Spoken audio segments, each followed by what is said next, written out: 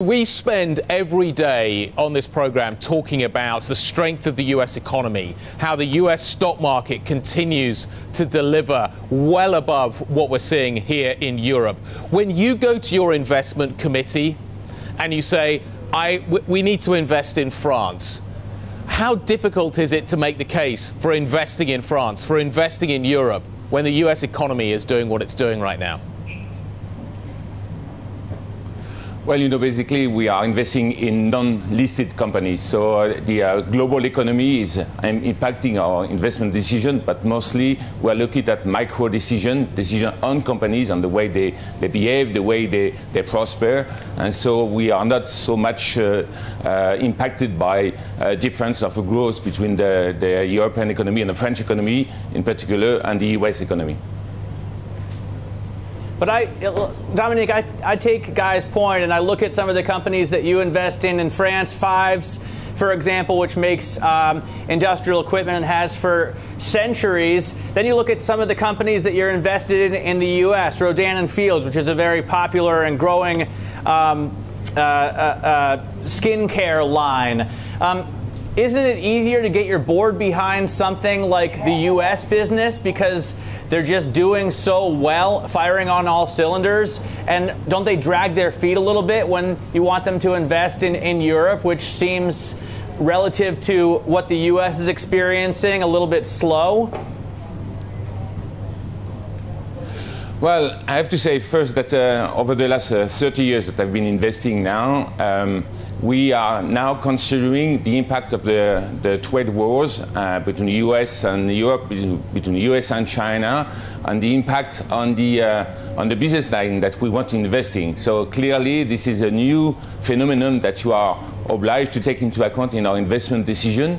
But we are investing mostly in European companies that are selling all over the world. We are investing in French leaders, European leaders, and we help them to grow everywhere in the world. So clearly the impact of how these trade wars develop will be significant in our investment decisions. Dominique, we're just seeing data crossing the Bloomberg. French GDP data is just coming out. France grew this is an annualized rate, 1.7% in the latest data, and this is Q2 data. What do you make of the state of the French economy at the moment? Is Mr. Macron delivering on the promises that he made about how the economy is going to be reformed? Yes, he did, and he's doing so right now. Clearly, we have a French president who is clearly business-oriented, and so that helps first France to have a better representation in the world, and it creates some dynamism in the investment decisions of the companies that we're investing in. So yes, we are quite happy with the way this the French policy is developing.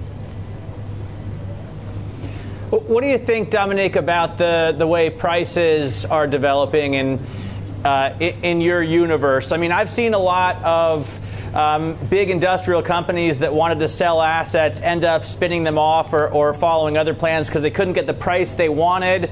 On the other hand, we hear so much about how much dry powder is out there in the private equity space. I think $1.7 trillion is a number that's bandied about quite often, which would seem to chase prices higher. How's the price action look from your point of view? Well, the pipe is great, but clearly the prices of assets have increased over the last 2 or 3 years. But the PE players in Europe, like in the US, in fact, are used now to help the company to create value, so transforming a French leader into a European leader into a worldwide leader. And clearly we have to roll up our sleeves much better than 10 years ago to be able to cope with this increase of price of assets.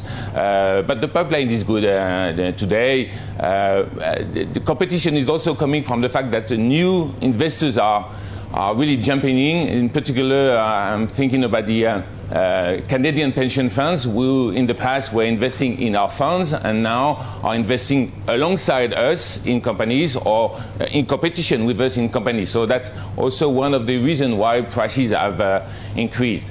Clearly, also the abundance of private debt is helping prices to go up. But the France Invest, the French Venture Capital Association, showed a statistic some time ago showing that in the buyouts that are put in place by the French players, the leverage is only accounting for 16% of the value creation. So clearly, the value creation is not coming from the debt, of the availability of debt. It's coming from the hard work that we provide in investing in our companies alongside the management teams of these companies to create value, to make acquisitions all over the world, and so forth, to deliver the kind of returns that our investors are hoping for, around 14-15% IRR.